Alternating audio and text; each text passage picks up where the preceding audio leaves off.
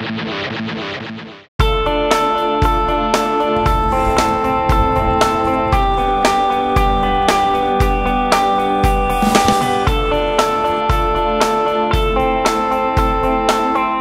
plan is just to, just keep knocking in solid results. We're not going to, not go for glory and try and win the regatta, but you could quite easily muck up the regatta by doing that. There's a lot of good boats in the 470 class. I think anyone on their day, can 10 people.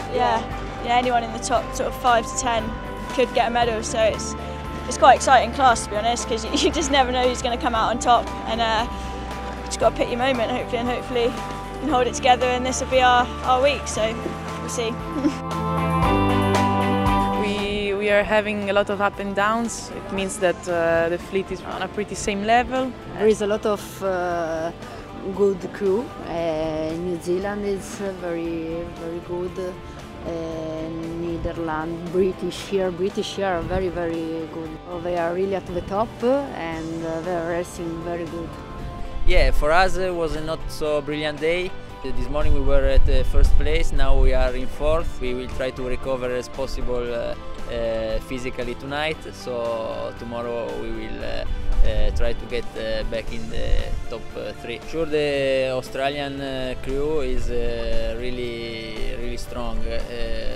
Today they had the best day of all the Gold fleet, and I think they are now in the first position. English team, there are 5 boats, very good and very fast. I think 2 of them are in front of us. Tomorrow is the last Gold fleet day, so we have to keep concentrate to stay very close to the first cruise, so that we can maybe in the medal race, that everything can happen, jump in the victory or in the podium, and so it's really important to concentrate until the end, because always something can happen.